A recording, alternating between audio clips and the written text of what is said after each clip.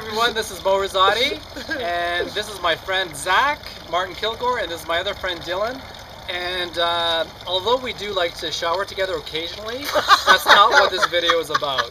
This video is about a natural spring, and we're very, very, very happy. Hi everyone, this is Montrose, and this is my friend Zak Martin-Kilgour, and this is my other friend Dylan Chiang. And we're very pleased to bring you some information on another spring we discovered here recently in southern Ontario. And this is going to be called the Kissing Bridge Mineral Spring. And we're calling it Kissing Bridge because that's the name of a famous covered bridge that's just down the street from this spring. And it's famous in Ontario because it is the actual last covered bridge in Ontario. I believe there are several more in Quebec, but as far as Ontario is concerned, this is the last one. So it's a nice spot to come and visit, and you go through that bridge and it's a bit of a time warp. So anyways, I'll let Zak tell you a little bit about this water, and then later I'll show you a video with some video directions on how to get there, because you can't see it from the road as usual. Go ahead, Zak. Yeah, we just did a measurements of the various properties of the water, and it's very high mineral water, so it wouldn't be a regular drinking water. Like Mo said, it's a mineral water. What do we get? The TDS, which is cold dissolved solid, is 591. Which is almost 600. The temperature was 9.3, so this definitely is a spring, and the pH is around 6.8, 6.9, hovering around there, so it's slightly on the acidic side, just off of neutral, which is nice for springs in this area, which are mostly alkaline. And we've both been drinking it, all of us, intermittently, and it's quite tasty. It's got an earthy taste because of the minerals.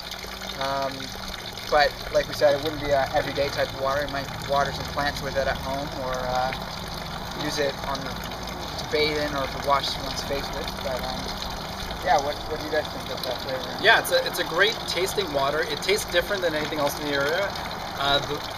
You know, with a high TDS, I mean, we're talking what, 590 TDS on this water.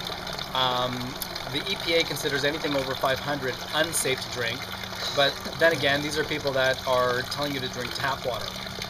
So you can take that with a grain of salt, but it's definitely got an earthy taste to it. And when I've collected this water in the past, you're not getting a lot of sediment in the bottom of it like you are in some springs. And actually, we're going to do another video of another water source just about 5 minutes away from here that people are collecting water from, and it's probably not the best water in the world because it's actually apparently, you know, like, it's obviously a very shallow well, which is easily polluted, easily contaminated, constantly changing temperature, taste, and color on every time it rains. So, you know what I mean? Yeah, that doesn't sound good. That sounds really sketchy.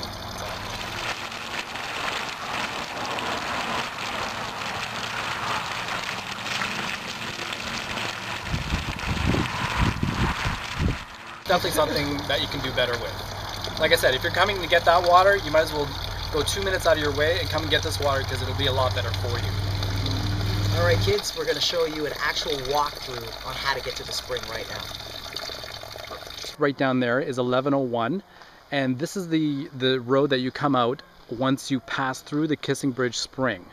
And what we're going to do is I'm going to show you, coming down here, the Grand River is on your left.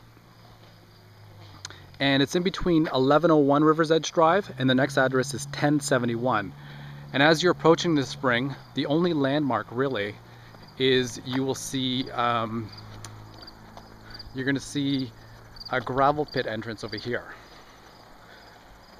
And as soon as you see that gravel pit entrance, there it is there, then you're going to see a small little pull-off area. And this is the pull-off area here.